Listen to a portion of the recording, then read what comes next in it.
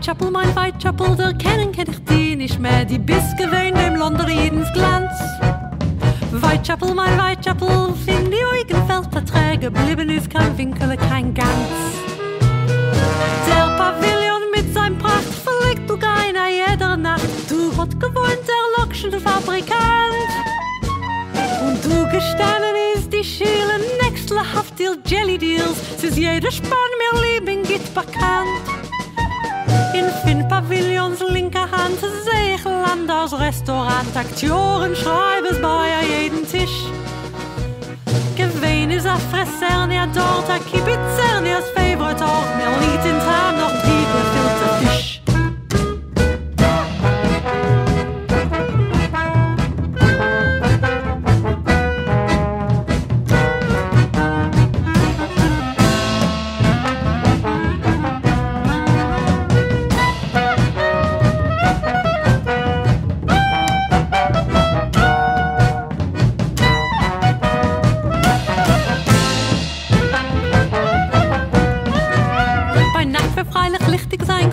Bis in Tuga rein und mit mein Chevre bin ich durchspaziert. Velvel hat mit dem Gasverkäuf sein Switzenapfelquass und mit seinem Fiedel hat Solli gespielt. Sie tippen durch verschiedene, die heiße Beigeliedene, in Jiddisch hat man noch gerät. Gott, ich wohnt jetzt in Goldes Green, zieht es mir zurück hin, es wird nicht sein mehr dus, was ist gewesen. Wir fällen deine Liederlich, wir senden deine Jiederlich, sei läufen sie der Races spielen hint. Whitechapel, mein Whitechapel, die hast mir aufgezogen, du, ich fühl sich fremd in den Schwerst Hill.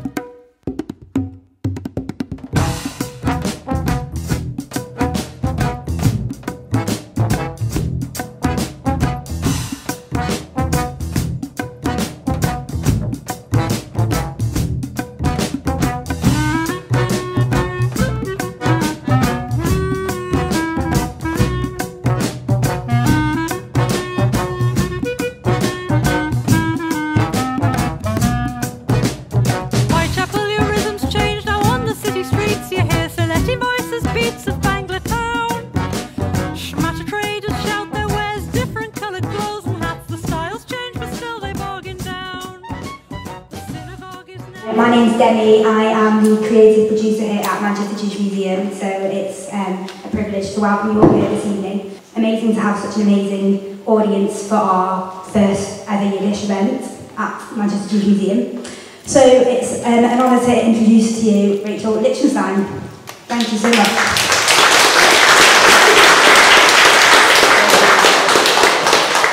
Thank you, Demi. A very, very warm welcome to everyone here at Manchester's Jewish Museum. I'm delighted to be hosting this event in collaboration with the Manchester Poetry Library at Manchester Metropolitan University and the Writing School and many, many other individuals connected to the late poet Avram Nachum Stencl, including his great niece Miriam, Becca, who is a Manchester resident, and it's a special warm welcome to you, Miriam, and to you, Roy. You'll hear from Miriam a bit later on in the night. My name is Rachel Lichtenstein. I'm a writer and an artist who also works as a reader in the English department of Manchester Metropolitan University. For me, this event probably means more than any other. It's the culmination of over 30 years of ongoing research, which you will hear more about during this evening's proceedings. But just to let you know, I first heard stories about Stencl in my childhood from my father, and his stories of his literary circles and his poetry inspired me to become an artist, inspired me to move to the East End. So tonight, despite being such a very, very sad night, is a celebration of Yiddish, of the life and the work of this late Yiddish poet, of his lively Yiddish Saturday afternoon literary meetings, which he held for many years, from the time that he arrived in the UK in 1936 as a stateless refugee from Nazi Germany until he died in the 1980s. And these meetings continued on and actually became the longest running literary meetings in the UK. They continued until after his death, until 2011. And Vivi, who you'll hear from later, can tell you a bit more about the contemporary Yiddish story. So during this event, this multidisciplinary, multicultural event, you'll hear some clips from a forthcoming radio programme about Stencl, see the screening of a specially commissioned short film that was commissioned by the Manchester Poetry Library and produced during lockdown under quite difficult circumstances, but we managed to speak to so many people over Zoom all around the world and gather their stories. And following that, you will hear readings of Stencl's poetry in Yiddish and in English by Stephen Watts and Vivi Lax. And Vivi will also be reading from her book London Yiddish Town and bringing some song, some interactive song, I think, into this amazing space of the restored synagogue. And if any of you haven't been here before, please do come back and have a look around this incredible Jewish museum. So before we start, I just want to publicly thank the many people that have made this work possible, including Miriam. Miriam allowed me access to the Stencl archives, which are situated in SOAS, the School of Oriental and African Studies in Bloomsbury. And I first contacted Miriam maybe 15, 20 years ago to get access to the archive, and you'll see some of those images in the exhibition in the foyer. But this archive itself would not have been made, would not exist without the tremendous effort of two of Stencl's friends and supporters, the Yiddish scholar and teacher Dovid Katz, who was going to be here tonight, who's sadly unable to join us and hopefully will in future events. I'm immensely grateful to Dovid for his continuous efforts to support the work of Stencl and other Yiddish writers to bring that work to light, and his tremendous support to me personally with this research. I also want to thank the late Bill Fishman, who was known to a number of people here and has been a great inspiration for me. You'll see a video clip of Bill in the film. Bill and Dovid physically saved Stencl's archive and deposited it at SOAS. And this is an important story to tell, because without the work of these people, there wouldn't be any material for future researchers like myself to look at. And importantly, Bill Fishman was also great friends with the late Bill Williams, who formerly ran the history department at Manchester Metropolitan University back when it was a polytechnic. And he started collecting and gathering oral histories of the Jewish community. And I've been working with Ross Levishin recently on another collaborative project mapping those stories. But Bill Fishman, when I met him in the early 1990s in London, told me about the tremendous work that this non-Jewish social historian, Bill Williams, was conducting here in Manchester, which eventually led, along with many others, to the establishment of the Jewish Museum. So I think it's a lovely full circle story, and I'd like to particularly thank the Manchester Poetry Library, the university, but particularly everyone here at the museum for hosting this event. And I also want to thank the folklorist Derek Reed, whose voice you're going to hear very soon. Derek is very much here in spirit. He knew Stencl in the 1960s. He grew up speaking Yiddish, and he recorded him speaking Yiddish. And now we're going to hear a very rare clip from a radio programme from the 1960s, which is part of a longer radio programme. Patrick Bernard is here from Resonance FM, and he's put together this wonderful 1-hour documentary, which will be aired later in the year. So in a moment, we're going to play this clip, which includes the voice of Derek, his recordings of Stencl before he died, reading his poems, as well as readings in English and Yiddish by Dr. Bruria Weingard, who, along with Stephen Watts, has translated much of Stencl's poetry. It feels really important to me to bring Stencl and these other people into the room in this way, particularly at the beginning of the evening. And this was the tradition of the Friends of Yiddish literary meetings. After Stencl died, the chairman who took over from him, Maya Bogdansky, would always start by reading a poem of Stencl's. So that's what I'd like to do now. So please listen and enjoy.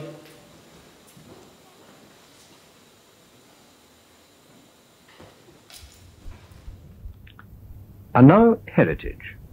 This week, folklorist Derek Reed looks back on the growth of Whitechapel's Jewish community.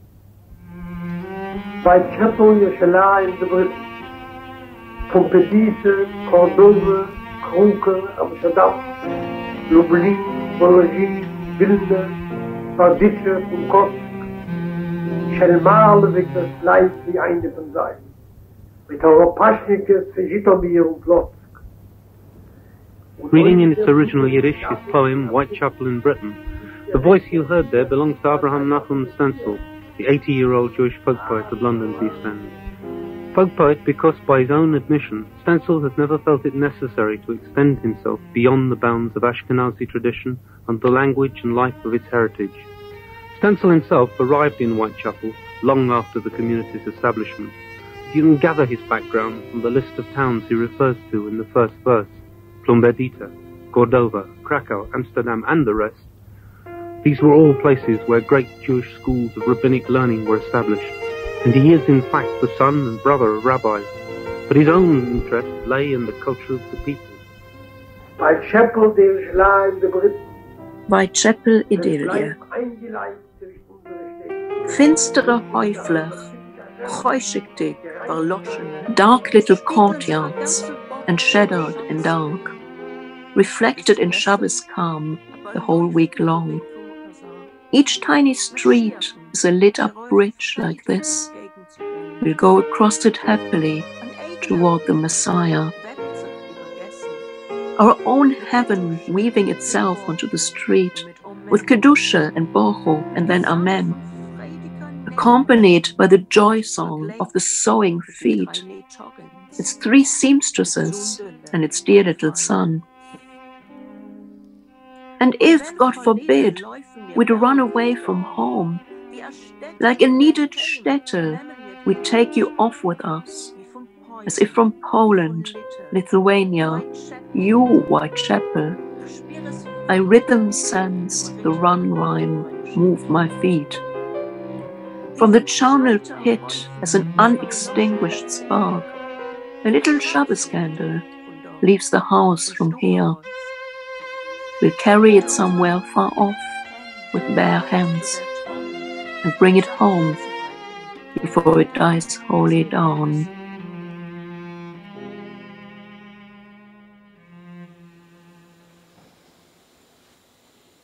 Thank you very much. We're now shortly going to see a short experimental film, The Commission for the Poetry Library, which was made during the lockdowns of 2020 and 2021 by myself and director Andy Delaney, who unfortunately can't be here tonight, with many other contributors. There's so many different sources in this film, including shots of Stencl himself from a very rare documentary called Belonging, which was made for the BBC in the 1960s by a filmmaker, a Hungarian refugee called Robert Vass. Some of the voices in the film, such as Bill Fishman and Maya Bogdansky, who I mentioned before, are no longer with us. The film opens, it's narrated by me, talking about this place called Whitechapel, which will come up again in Stencl's poems. For those that don't know this place, it's a district, a poor district in the East End of London, where Stencl lived and worked from the time he arrived in the UK in 1936 until he died in 1983. It's the place where my own Polish Jewish grandparents met, married and settled after they also came as immigrants to London. It's the place where my father was born, where I myself lived for many years, and where the poet Stephen Watts still lives now. And I think if Whitechapel were to be twinned with any other place in the UK, it would be Cheetham Hill here in Manchester. There's a very special connection between these two places. Both are richly diverse cultural areas outside the boundaries of the main city, which were once home to Jewish communities from all over the world and have since become home to many other immigrant communities from around the globe. I know Stencl would have absolutely loved this place. Let's play the film.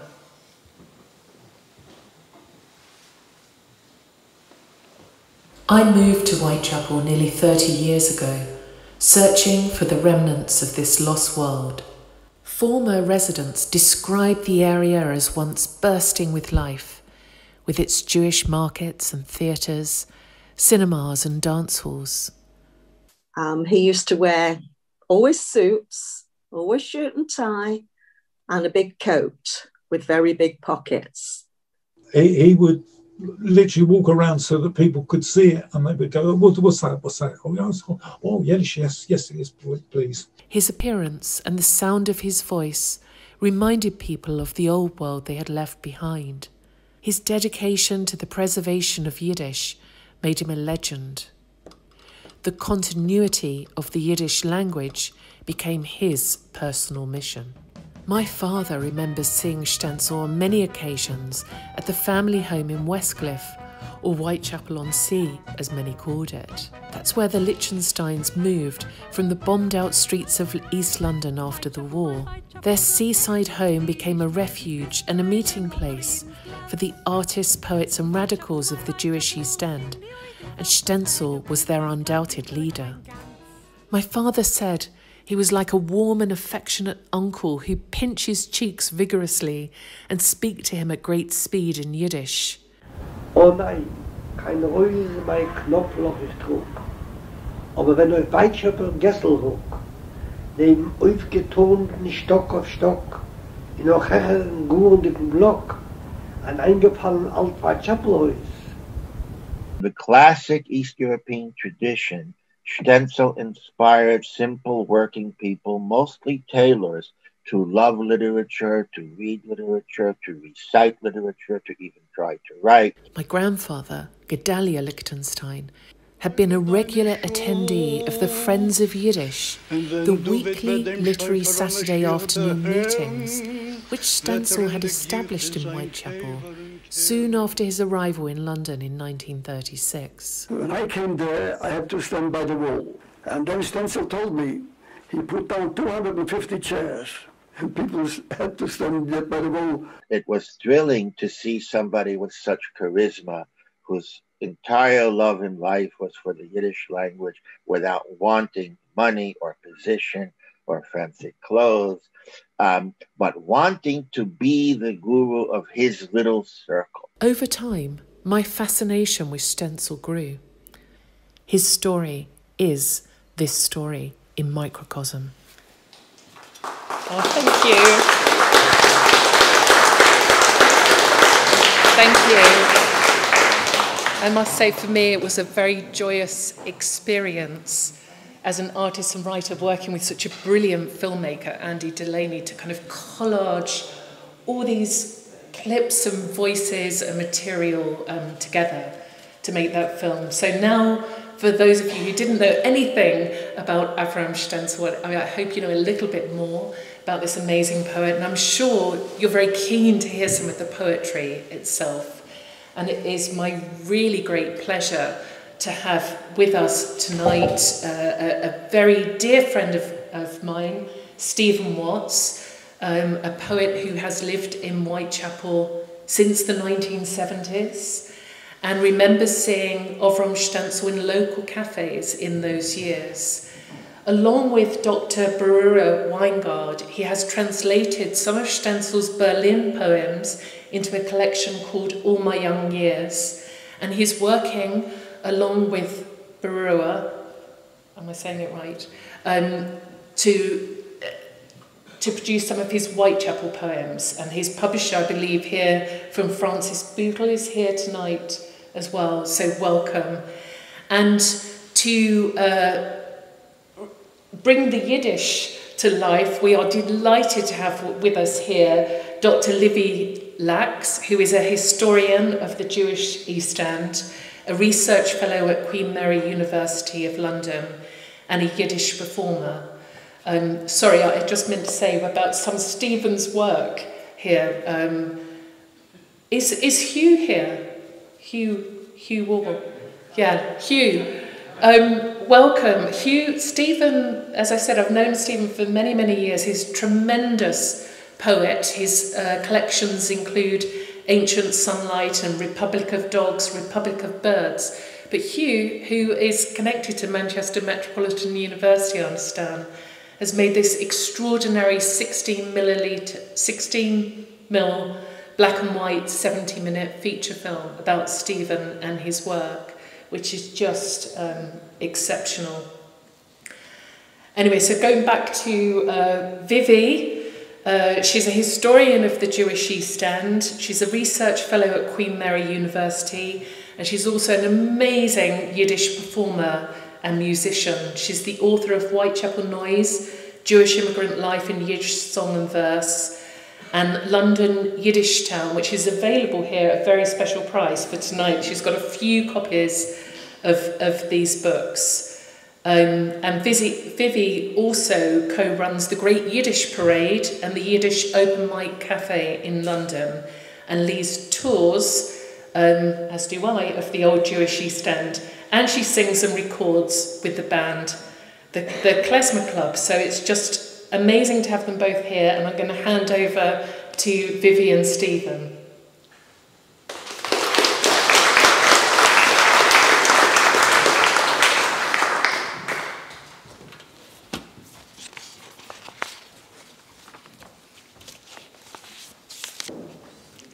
Whitechapel, Jerusalem, the Britain.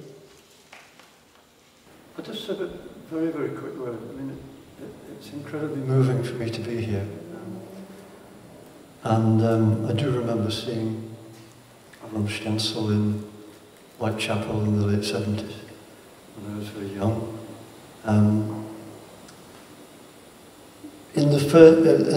We're going to read some of his Berlin period poems, which is from this book, All My Young Years. But to start the poetry part of the poetry reading, we thought we'd read one of his great Whitechapel poems, and I think you'll see why. Whitechapel, Jerusalem, the Britain. Pumbedita, Korodva, Krakow, Amsterdam, Lublin, Wolozhin, Vilna, Berditchev und Kosk. Shall male dicke West bleiben wie einer von See, mit Horopaschnikes von Jitomer in Plotzk. Und ob der blutige Schliad unserer Azint nicht direkt erführt bis vor dein offener Tier, von Größzar, du hast am meisten dir angetan. Bist du geblieben a verblutiger in dir. Bedamai chai,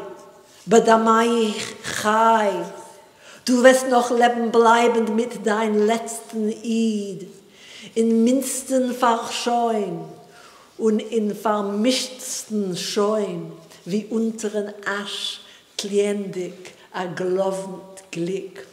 Da hat Rosenfeld gesungen ehrlich sein Lied. Winchewski gedient der jiddischen Wort getrei, wie unsere heilige Städtlich vertilgte schelmandig. Du wirst bleiben, wie ins Wund sei. Whitechapel, der Jerusalem der Briten, wirst bleiben eingeliebt zwischen unsere Städte. Wie die Kudushim in der Heim auf Kiddush Hashem, great zu gehen letzte Jung geboren in Old Gate.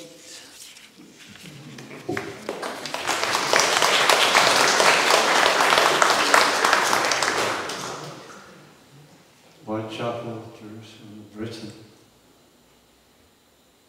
Pompe, Dieter, Córdoba, Krakow, Amsterdam, Lublin, Voloshin, Vilna, Berdichev, and Kots.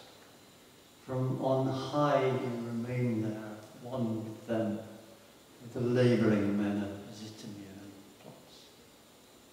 And if ours here now, this bloody, dirty lane, cannot lead straight to your wide welcome doors, you will have taken your own life in grinding, pain, dying, blood-red courage with no good cause.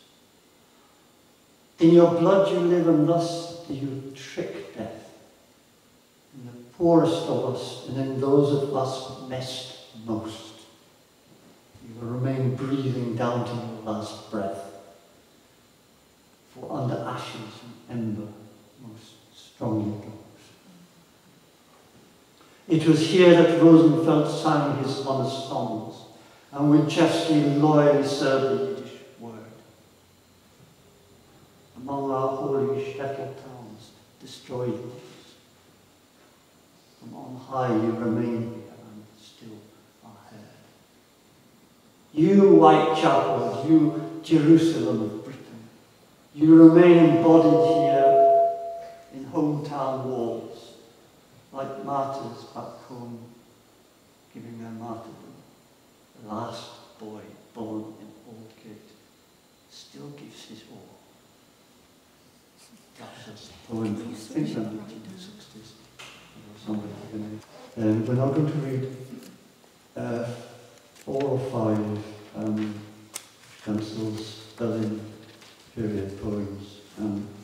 All the translations I really should mention are by Gloria Wiegand and a friend of mine and myself.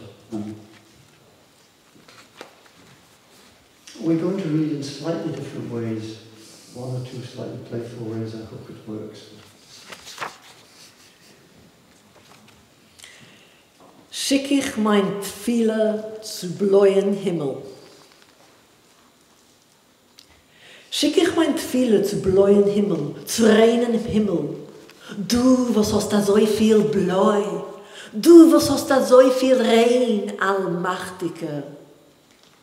Was für euch Atem deinem ist der ganze Gräu gar nicht geworden zu gar nicht und wie kein Mal gar nicht gewesen. Schenk a Tropfen Bläu mir, schenk an Rein mir, Allmächtiger. Lass mich in Atem deinem Neppel zerrissen, keinmal gar nicht und keinmal gar nicht gewesen. I send my prayer. I send my prayer to the blue heaven, to the pure sky. You who have so much of blue, you who have so much of pure, Almighty One. Through one breath of yours, the whole grey is turned to nothing, nothing as if it never had been anything at all. Give to me a drop of blue, give to me a dash of pure, Almighty One. Let me dissolve as mist inside your breath, never anything at all, and never having been anything either. Tanz ich a de Weikestanz. Tanz ich a de Weikestanz. In Schuhen von Ummet, in Schuhen von Bittelhisch, von kalten, stillen Azovas, nehm ich mir zusammen und gehe den Weikestanz. A ched verricketel, a Tanz, von Nafshi zum Al, Chau, Elohim, a Tanz, von Kol zum Mosai, zum Marne. I dance a God-dazed dance. I dance a God-dazed dance in hours of melancholy, in hours of self-annihilation and cold, silent sadness. I put myself together and do a God-clung dance, a little bliss dance, a dance of my soul thirsting for you, O God, a dance of all my bones will speak. I dance whorled into myself, my temples pulsing hot. I dance root entangled, wool in brambles, with tight clenched fists, holding inside the secret, a divine contraction, holding within me a secret, divine contraction. And I dance with wide open, flaming eyes, with flayed out, wing-wide arms. I dance towards beauty within beauty, towards God's holy Shekinah, a Hasidic world dance with an open, dishevelled heart, a Hasidic circle dance, a God world dance. I dance with my God-clung dance and an open, dishevelled heart. A Chassidim Rod, a Dweikes Tanz, tanz ich mein Dweikes Tanz mit sich rastet, offen Herz.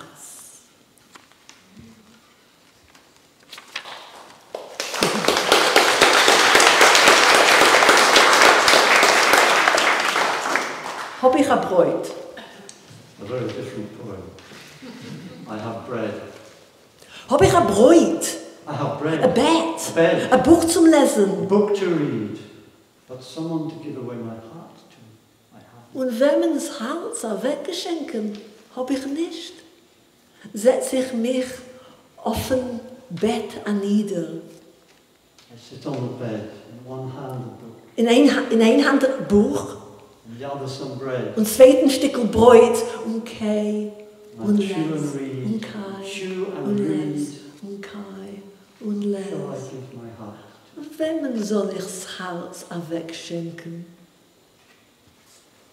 Shall I run out to the street and somehow divine and guess who it is and tell him and ask him? Soll ich in Gaza rausläufen und treffen, wem es ist und sagt ihm und beten ihm? Komm mit mir. Come with me. Komm mit mir. Quick, come with me. Ich habe ein Brot. I've got Ich habe ein bread. Bett. Ich habe ein Buch. And say, I have a pulse, full heart, I have. So come with me. Komm mit mir. Come with me. Komm mit mir. Nu. Ich pfleg doch das und getroffen und gebeten und geöffnet und geschenkt. Oh well, I used to, after all, and guessed, and asked, and opened, and gave away. Nu. Ist blätterdicker mein Herz, ist ungeschriebener und fuller geworden. Ah well, my heart's become more leafed through, more written out, fuller or full. Nu. Oh well.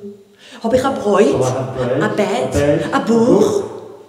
and tomorrow, and the day after, and for always, and forever. Und morgen und übermorgen und ewig und ewig.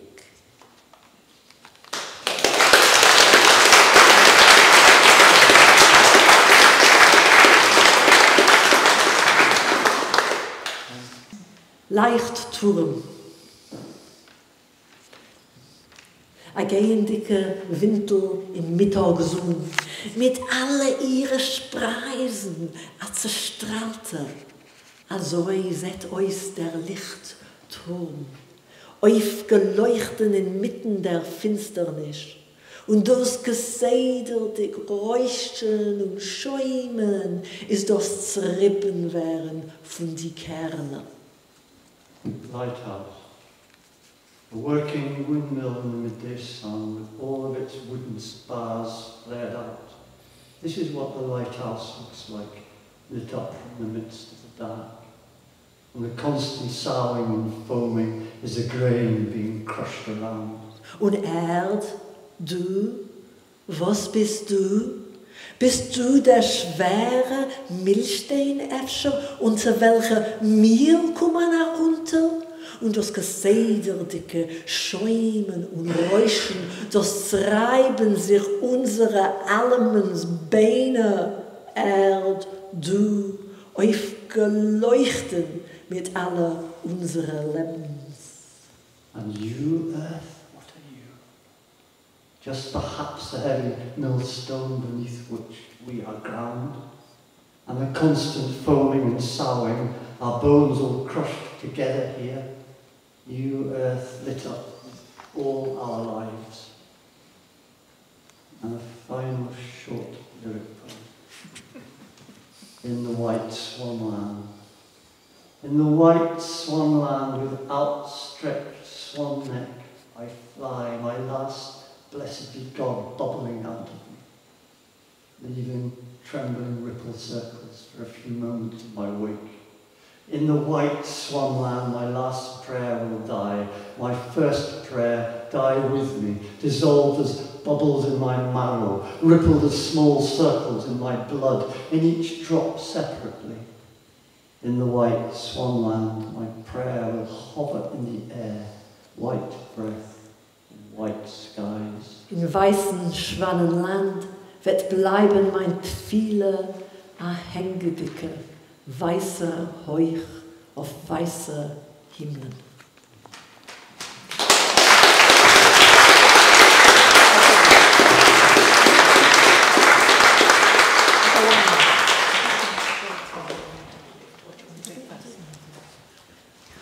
So before we break, I want to tell you a little bit about the Friends of Yiddish. Because what we've had is that Stencl would be the person in charge, and then we have him reading a poem, and then we have him reading some more of his poems, but there were other things that happened in the Friends of Yiddish. So at the beginning of every Friends of Yiddish, Yehuda Isomer Liski would stand up, and Yehuda Isomer Liski was a communist, later socialist writer who wrote fantastically interesting stories about the East End. He was always called the young Liski, even when he was an old man, and because he was young when he started. Hey. So he would get up and he would speak about the politics of the week. So people would know what was happening in the wide world because they lived in the Yiddish shtetl of Whitechapel. And then after that, Stencl would invite people to do things. And so he'd invite his favourite. And one of his favourites was Katie Brown, Gittel back on. And Katie Brown was his favourite. He called her London Yiddish bestseller. And she would write all sorts of little stories. So she'd get up, and she was a little woman. And she was a little woman, and she'd walk up, and she wrote very funny stories, but she was very humble. And she'd stand there, and she'd go, she'd give a little smile.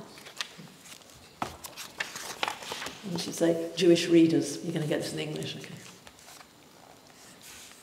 Newspapers are read by civilized people across the world. For some, reading a newspaper is a daily routine, like any other regular, everyday activity. Let's take, for example, the English. Every morning the trains and trams and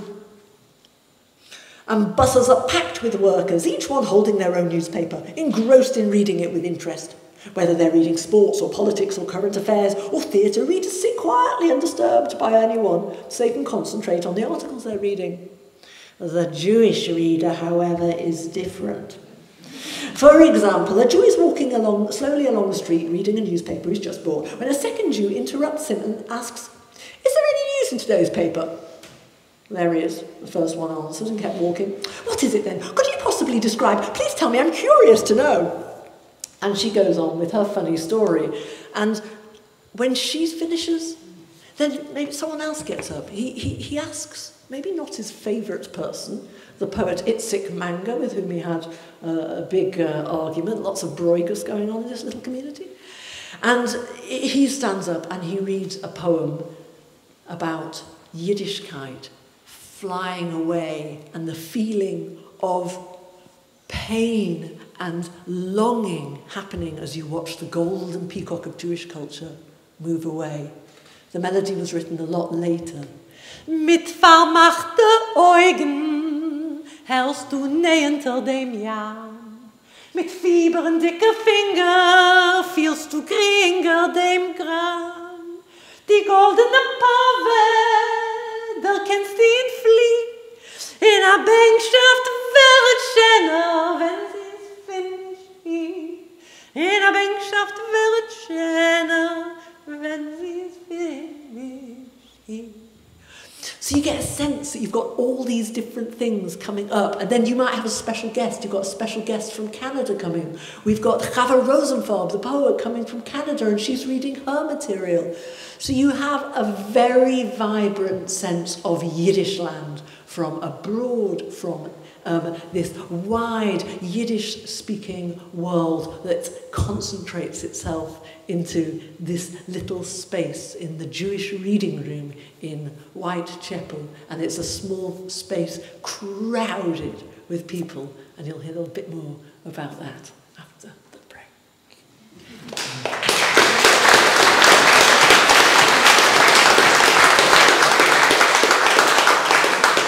Vivi, thank you so much, Stephen. That was just amazing to hear that work resonate in this space in Yiddish and in English. We're going to have some more amazing poetry in English and translation from Vivi and Stephen now, where they're going to read some of the translations of Stencl's Whitechapel poems, which have never been heard before, kind of pre-publication. Then Vivi is going to read from her amazing book, London Yiddish Town. Are there any copies left, or they've all sold? But you can order it, speak to Vivi, and then there's going to be some song. We're going to hear from Miriam, and then I'm really looking forward to hearing all of you. So please give a warm welcome back to Stephen and Vivi.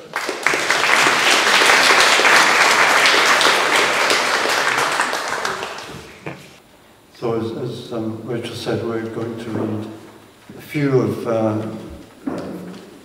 Stencl's poems from the period when he had moved to Whitechapel, therefore the period between 1936 and his death in 1993. Mainly we're going to read from a poem or sequence called Whitechapel Idyll, which is 15 sections long. We're just going to read 5, and I think Viv is going to open the reading in Yiddish and close it in Yiddish. Tausender käumendlich auf die Dächlich Arim, zieht es durch einem von unser Stiebel der Räuch, von dem Strick von die flatterdicke Wäsch in Wind, winkt fochedick, bekannt Windele von der Heuch. Als es seinen deine Augen schwarz pinteldick noch, ist doch als übrig nicht wichtig schon mehr. Ob in unser Städtel wir können nicht zurück äfscher, wollen wir ihn bringen zu uns da aher. Whitechapel Idyll 9. Thousands of little chimneys on the roofs about. Smoke from our home must be from one of them. On the washing lines, wet ones flap in the wind. A familiar little nappy swaying against the sky. Because your eyes already are black glittering, nothing else seems as if it matters anymore. If we cannot go back to our own home shtetl, maybe we can bring it here to where we are. 10. Mother's whispering lips I only saw when she lit the holy Shabbos candles. I looked at them. at their quiet trembling, and even now I know and understand how God can be talked to. Was it my mama, or because I was then a child, that poor room filled with secret done in light? I can see him in your eyes, you teaching him how to speak with human lips to God. 11. Dark little courtyards and shadowed in dark, reflected in Shabbos calm the whole week long. Each tiny street is a lit-up bridge like this. We'll go across it happily toward the Messiah. Our own heaven weaving itself onto the street with Kedushe and Bork, and then Amen, accompanied by the joy song of the sewing feet. It's 3 seamstresses and its dear little son. 12. A light-lit tiny smile from my father's eyes, which then loses itself inside his thick beard. How beautiful his whole life in his lit face. I will find it when I'm old and full of years. In his religious books it was quietly hidden, with each grey hair placed between the pages, as if such hairy rootlets in lines of tilled soil could juice and mature it down all the ages. 15. And if, God forbid, we'd run away from home, like a needed shtetl, we'd take you off with us, as if from Poland, Lithuania, you Whitechapel, I rhythm sense the run rhyme move my feet. From the charnel pit as an unextinguished spark, a little Shabbos candle leaves the house from here. We'll carry it somewhere far off with bare hands and bring it home before it wholly dies down. Und wenn Chalila laufen mir Wellen von du, wie ein Städtel von der Heim nehmen mir dich mit. Wie von Peulen, wie von Litter, Whitechapel, du, ich spür es freitig in dem Rhythm von meiner Schritt. Wie von Scheiterhäufen nicht verloschenem Funk, a Schabbeslichtel von du, von a Stieber Reus, mit unsere heule Hand, es zu der Trogen, es a heim zu bringen, noch eider, es geht aus. I think I wish we had read more of that. 2 short lyric poems, which in a sense we wanted to read because they show a different side of Stencl's Whitechapel years. It's also just worth saying that his Berlin period poems were expressionistic and often didn't rhyme. His Whitechapel poems tended to be more formal and did rhyme. The first one is Full Moon, and we're going to read these first in English and then in Yiddish so as to finish the poetry reading part of the evening with Yiddish. Full Moon. The alley cats all wholly lose their minds from day-long waiting for the sun to come. In the evenings when the full moons rise, they think it is the sun about to dawn. What's happening here in these little alleyways? The meow song in front of lintel steps and doors, and up on tiny roofs the old ones stretching out, as if in hope of sun warmth through the floors. Volle Levone. Die Cats, a ganzen Tag in die Gässlich du, von Warten auf Sinn gehen schwer, a Ropfen Sinnen, in Ovent, wenn die Volle Levone geht aus. Meinen Seis ist scharen dicke Baginen, was tit sich das ab da in die Gässlich, das Gesinnt gemiakt wird von Tieren und Schwellen, und auf die Dächlich leigen sich aus die Alte, wie auf Sinnswolken sich warmen Wellen. And I'd just like to say that in these poems, I'm actually doing it with for the Whitechapel poems, with a more Polish accent. In the south of England, when the immigrants came to this country, it tended to be that those that came from Poland were more likely to go to London, and that those that came from Lithuania, were more likely to come to the north of the country. Right? Manchester was a bit mixed because there was a lot of Hasidim there as well. So, hence the accent. Jasmine. All year when jasmine blossoms, such a sadness holds me in so tight. Is it the day's making aroma does this, or the sharp green on the lucid white? Does it remind me of love and then of death? Does it remind me everything must pass? The little branch of jasmine that you brought, I put standing at my window in a water glass. You fly off, but you'll soon enough be back. You don't fit in here, but don't know where to fit. A soul dipping into water and then drowning on such sharp green in such a lucid white.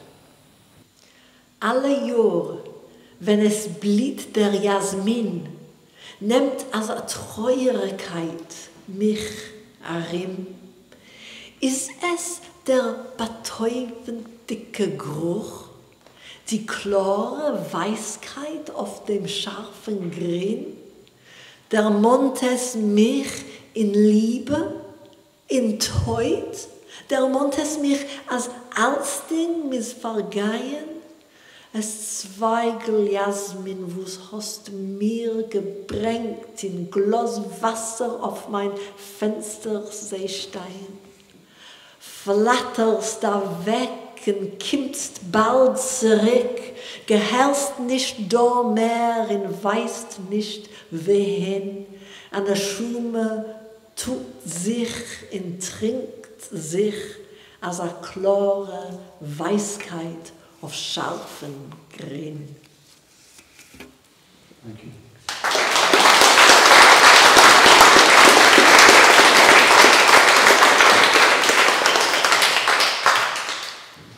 So now I'm just going to tell you a little bit more about Avram Nachum Stencl, and mainly in his own words.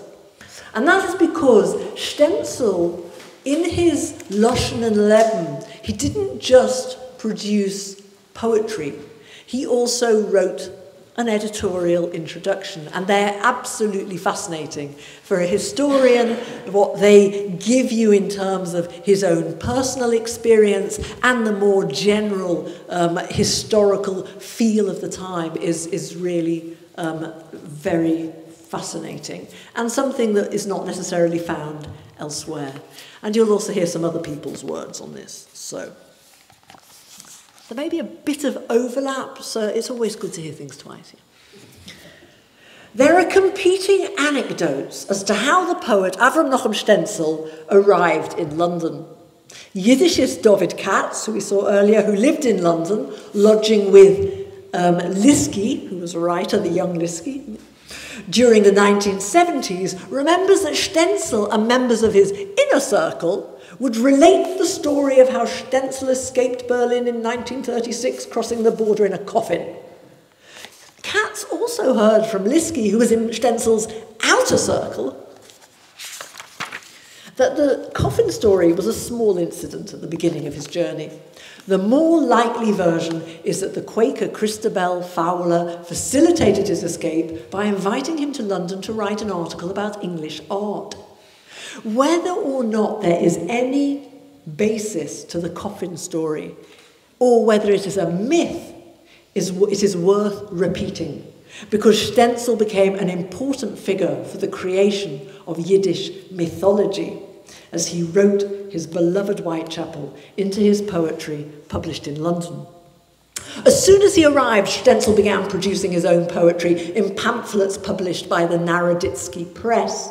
He also wrote for Die Zeit, the Jewish Times, although this part of his career did not have an auspicious beginning. I'm popping a lot. I don't know whether you can take it down a bit more.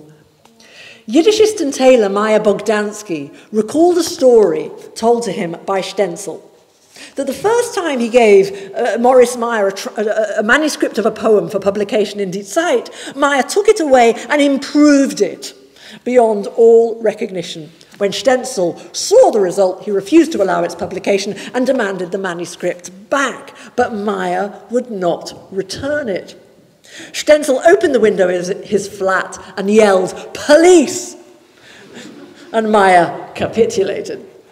This incident did not seem to affect their ongoing relationship, and Meyer published many of Stencl's poems in the Die Zeit over the next decade.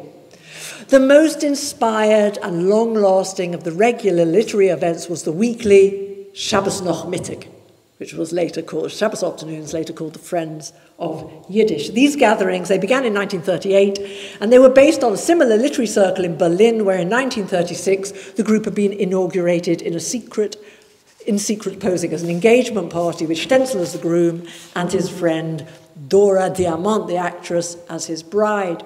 In 1938 in London, no such care was needed, and encouraged by Diamant, Stencl ran the London Shabbos Nachmittags in the Jewish reading room of the Jewish shelter at 63 Mansell Street in Whitechapel. It brought together writers and intellectuals who read their own work and that of others to an engaged and critical audience, including, you might have heard of, Esther Kreitman, who was the sister of the Singer brothers, Bashevis Singer and his brother.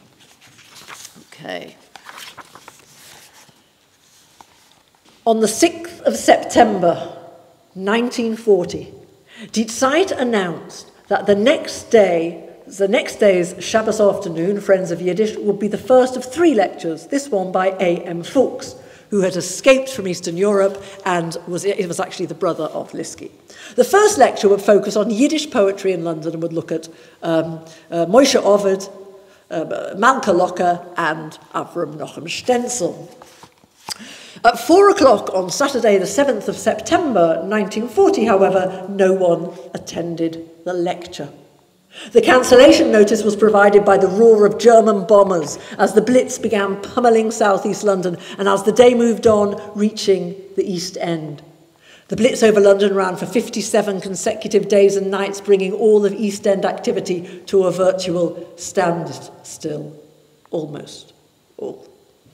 That same month, before Fuchs's talk could be rescheduled, Stencl produced the first issue of a new monthly Yiddish literary journal, containing his own and about 10 other London writers' contributions in poetry, prose, and essays relating to Yiddish literature. He did not have enough money to pay for producing the journal, which was not at that stage called the Loschen and Leben. I think I'll tell you here, actually. They were called Heftels, which means pamphlet, and they got nicknamed Stencl's Heftler, Stencl's pamphlets. He didn't have enough money to pay for the printing, and he recalls that this was during the first few days of the Blitz, when even Die Zeiters ceased publication for a few days. It was at a time when no one considered founding a new literary journal in Whitechapel. But the bombing of the East End was a spur because the Yiddish word needed to survive these dangerous streets.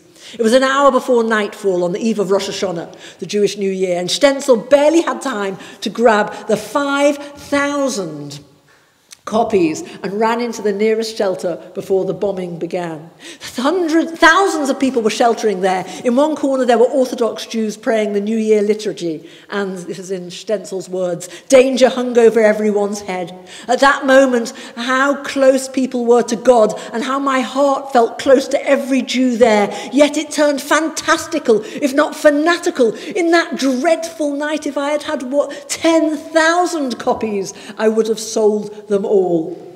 Stencl made enough to repay the loan and more.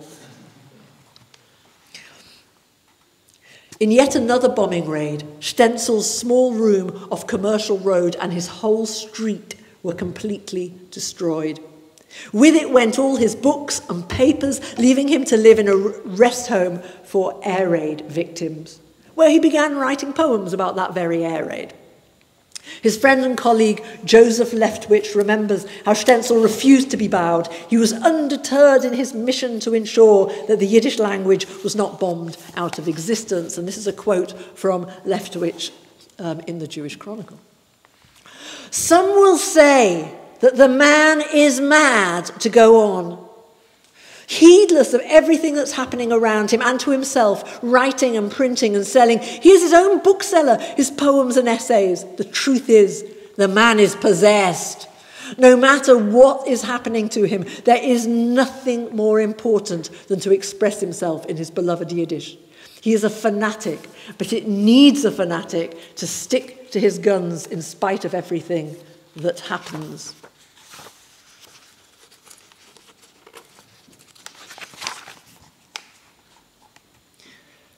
Now we move a little bit later, and we're moving to 1946 when the writer Hay Leivik was on his way from New York to examine the situation for survivors in the DP camps in Germany.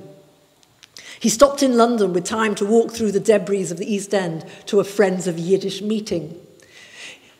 Leivik described Yiddishkeit crying out from the ruins. On coming into the meeting, he was moved by the warmth of the dozens of people, many of them writers he had met on an earlier trip to London before the war. He wrote in his diary, "The naked, lonely destiny of our literature here felt greater than loneliness. Every writer felt like an orphan." Leivik, on his way to witness the devastation of the Holocaust wrought, was only too aware of the breaking continuity for every Jew who had once come from Eastern Europe. Yet Leivik was staggered by Stencl's commitment. And this is a quote. "It may thunder or lightning or throw bombs over London, he won't give up the time that they gather together." Under the effect of his stubbornness, 100 people, this is in the ruins of the East End, 100 people joined him in the atmosphere of Yiddish language, Yiddish literature, and Yiddish song. Leivik's visit coincided with the publication of the first issue, not of the Heftlich, but of Loschen and Leben, where he changed its name. Stencl described how he handed a copy to Leivik, who held the copy of the journal in his hands and his face shone. But despite Stencl's perception of his reaction, Leivik remarked with gloom that in all those 100 faces, there was not one young person. And he left feeling unable to be optimistic about Yiddish in London. But I'm going to end this with Stencl's stubborn optimism. And this is a quote from Stencl from 1943. "If our blood is being sucked out of us, with as much as is left we shall go on, firm in the faith that the coming generation will not shame the past, and that the Yiddish literature that is being created in and about our epoch will be the expression of our conflict and pain, and will contain the hope and the joy of being able to bear everything and to bring it to life." And if we're going to be inspired by Stencl's words to go and study Yiddish or to read Yiddish translations, to honor his memory of saying that we are going to keep Yiddish alive. And I'm going to end completely with something completely different. This is a Yiddish music hall song. Now, in the Friends of Yiddish, they certainly had songs. Whether they really would have had a Yiddish music hall song from 1905, I don't know. But this song was collected by, we've heard him earlier, Derek Reed. And Derek Reed was a song collector, and he collected this in the 70s from a woman called Bertha Jackson, who was then 90 years old. She wasn't in London. She was in Liverpool. And she heard this song in the music hall. Either she did or her uncle did, who taught it to her.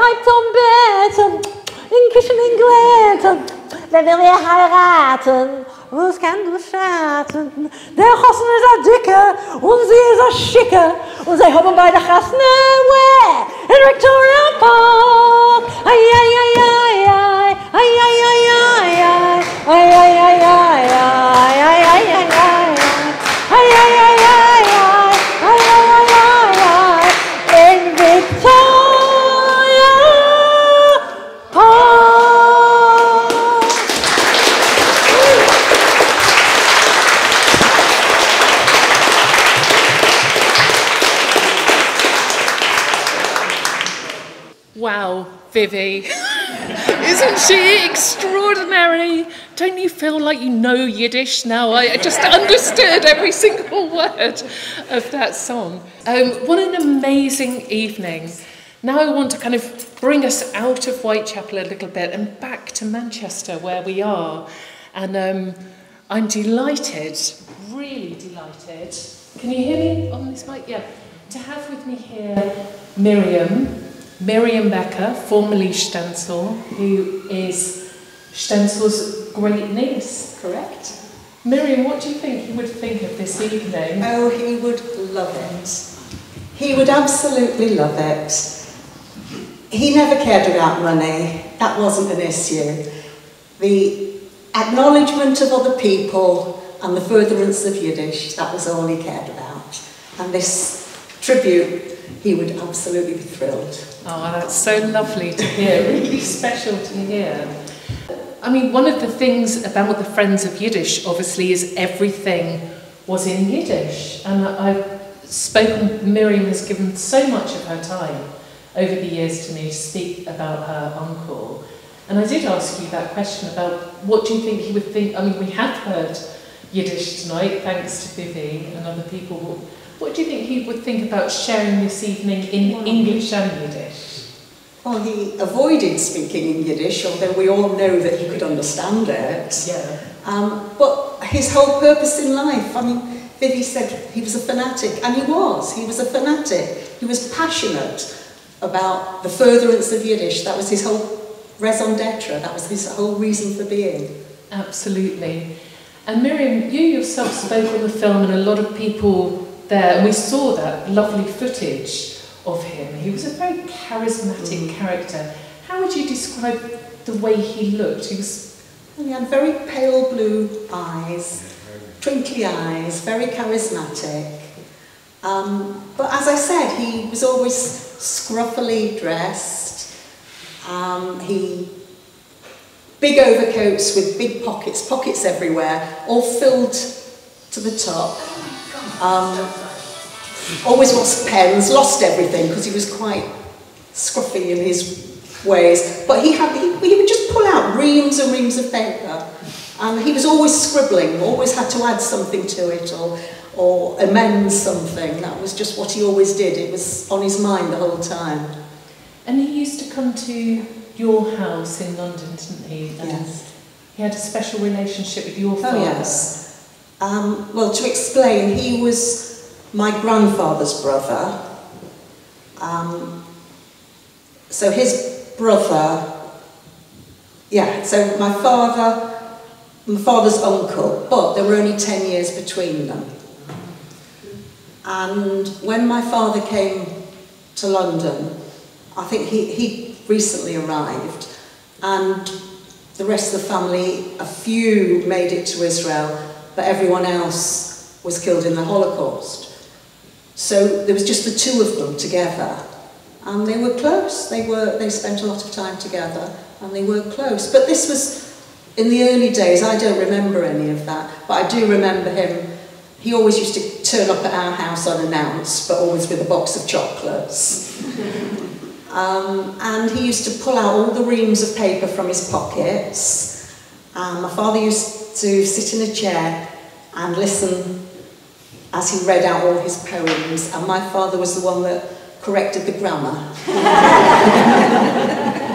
You had a special relationship with him. You've got nice memories of him yourself, don't you? I think possibly because he was aware that he was the only relative around. I had no grandparents. I was an only child. My father became ill soon after I was born. He had Parkinson's, which degenerated over the years. So I think he probably felt that he should take me out. And he used to take me to Westcliff, your home ground. He loved going to Westcliff. He always tanned very easily, and we always knew he'd been there. And he wasn't a religious man, but he knew that I had grown up in a religious house. So he used to take me around Westcliff and take me to a Jewish boarding house for lunch. And that was things he did for me. And he was interested in your education. Do you mind telling the story about how he saw you off when you came to Manchester? Yeah, he did. He was always asking me how I was getting on at school. I was actually at school in a state grammar school in Clapton. which is East London. But in those days, although it was a grammar school, probably 5% continued to do A-levels. The majority at 16, after what was GCEs in those days, went on to do secretarial courses. And I think my parents assumed that's what I would do. But I wanted to do A-levels, and being from a Frum family, they didn't think that was quite suitable for a Frum girl. So he came along and he told my parents that he thought I should be allowed to do it, which I did in the end. I got my A-levels and came to University of Manchester. Because my father was ill, my mother was unable to come with me to the station, so I went in a taxi. When I arrived at Euston, he was there to see me off. That's such a lovely he probably connection. thought that it was a big step in my life and I shouldn't be doing that on my own. And it was. And it was lovely, yes, it and was really you've been nice. here ever since. And I have, yes. So to have this in my hometown is just wonderful. I haven't had to travel. Well, I'd just like to say a huge thank you to you, Miriam. And I've really enjoyed it. I learn a lot about this because although he used to come to our house quite often, it was different relationship. I didn't know his work, I didn't know all the things that he did. And I'm learning a lot about his life from things I hear here. That's wonderful. Yes. Well, can everyone just give a really big hand?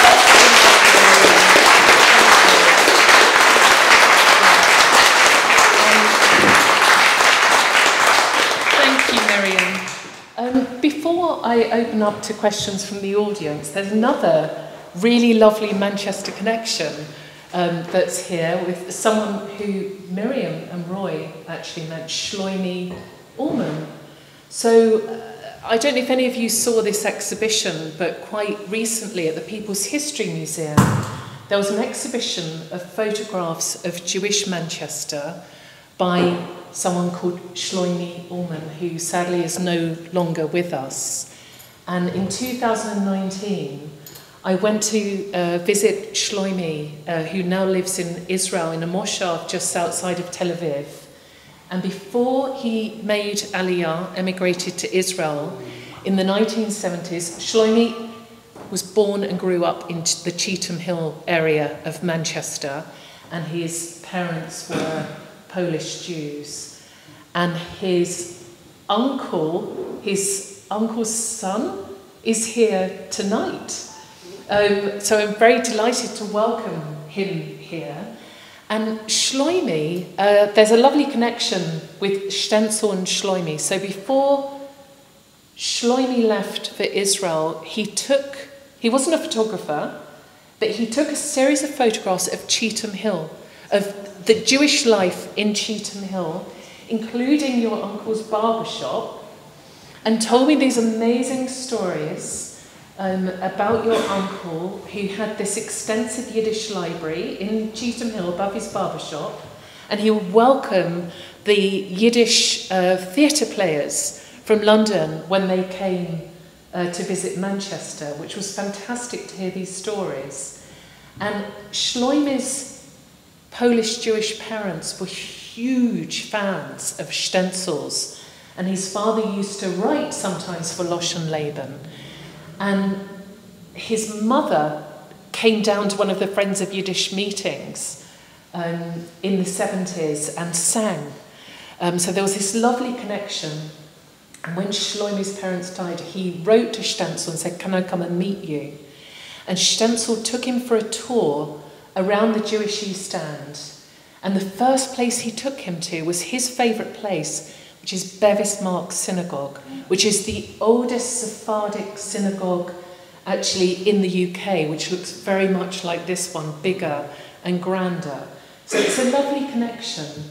And after taking this walk with Stencl, Shlomi took these amazing series of photographs. So we had an exhibition in London and an exhibition in Manchester. So it's a very nice connection between Manchester. I don't know if you want to share any memories of your uncle. Well,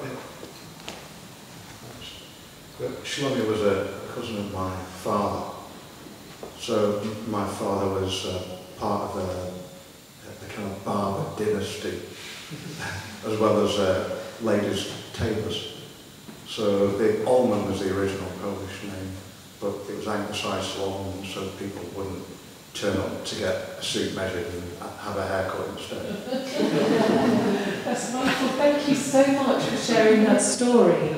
And I mean, Shlomi, before he died, he spoke to me a lot about his memories of growing up as a Polish immigrant, Yiddish-speaking, in Manchester, and going to visit the Jewish delis that used to be all around this area. And he was a child, a Yiddish-speaking child in the 50s, and all the shopkeepers loved him because there wasn't many people in the community speaking Yiddish at that time in Manchester. So he always got a little bit of sausage or a little bit of cucumber. They'd give him all the choice food. I don't know if there's anyone else in the audience that's got memories to share of Jewish Manchester. No, thanks, Liz. I'm too a Miriam. I'm really pleased, and I didn't know about Stencl, I'll be absolutely honest. I'm sat here remembering, I did an MA in Yiddish in the year 2002. It had to be at London University. My lecturer was Helen Beer, Chayeli Beer. I was inspired by David Katz, who was on my thing. I then came back to Manchester round about that time, knocking on Bill Williams' door and Don Ranger back in the day, saying, "Where's your Yiddish?" And there wasn't a lot. There wasn't a lot. So Don pointed me towards the Manchester archives, and we found some penny dreadfuls in Yiddish. Yeah, and I'm sorry to hear that I didn't meet your uncle. I was desperately looking for a Yiddish circle, for Friends of Yiddish, and we set up informally for 1 year at the late, I don't know if anybody remembers, Sholem Goldblatt, who was a native Yiddish speaker, religious, Zionist, a very rare person. We hosted for 1 year a weekly session in Yiddish. It was all free. His late wife, Ruth, would do their hosting. We couldn't get people to come. We had 4 people on a weekly basis. So I'm really delighted that there is a renewal. I hope people, I won't say I lost my way, but I did, because I was looking for a Yiddish-speaking community, and I didn't want to go towards the Orthodox one, I ended up doing my MA thesis on the Yiddish-speaking community of Costa Rica. Believe it or not, they come from a tiny shtetl in Poland. It's a fascinating story, and that's where I go to speak my Yiddish. Yeah, Central America, that's where you're going to find it. Manchester, I'm a bit hard-pressed. Just from a personal point of view, my grandfather was born in Tzfat in Israel, very Orthodox family, came to Manchester, opened a factory down here, down Derby Street, and in the 50s had non-Jewish workers, and he actually trained them in Yiddish. So there are, I've always had a want one day, but as time goes by, I don't think it's going to happen, to find these workers who were trained fully in Yiddish on how to make raincoats. And I cannot, no, this is a true story, absolutely true story. I can't find, so I'm delighted that there is an evening. I hope, and you always look for the younger faces, and I'm moving up in age. Yeah, it would be nice to have a younger generation doing Yiddish. Manchester doesn't have, I'll be honest, I can't, when I was really intense on this, I didn't find much. It would be great to see a revival. Thank you so much for sharing that, and please don't leave without saying goodbye. We're nearly running out of time. Is there anyone else that would like to share? Yeah?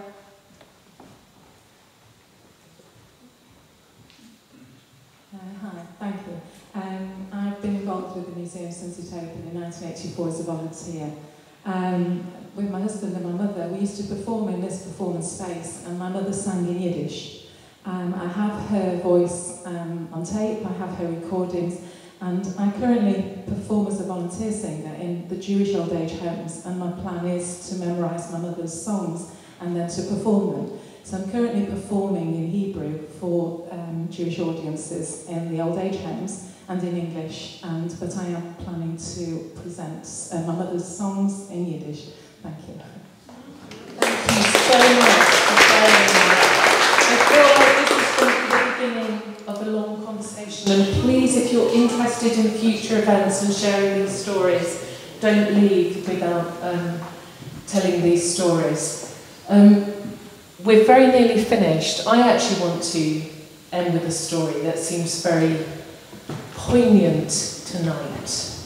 So as Miriam said about her great uncle and her father, they were the only ones from their Polish family that survived. I've got some of members of my own Polish family here, and I always remember my father saying to me about a story that was told to him by his Polish Jewish father, and his mother particularly lost most of her family during the Holocaust, and about coming to the UK and being welcomed as an immigrant to this country, and saying how he could walk down the street without having a brick thrown at the back of his head, which is quite a mild form of what was happening for Jewish people during that time. And I think to bring that back to Stencl and his passion for Yiddish, and how powerfully he felt that this language of these Eastern European Jews should not die with that community, but also just celebrating being in the UK and our Queen allowing people to live here like our grandparents and celebrate. So I think I'd just like to end on that note and thank you all very, very much for coming. Thank you.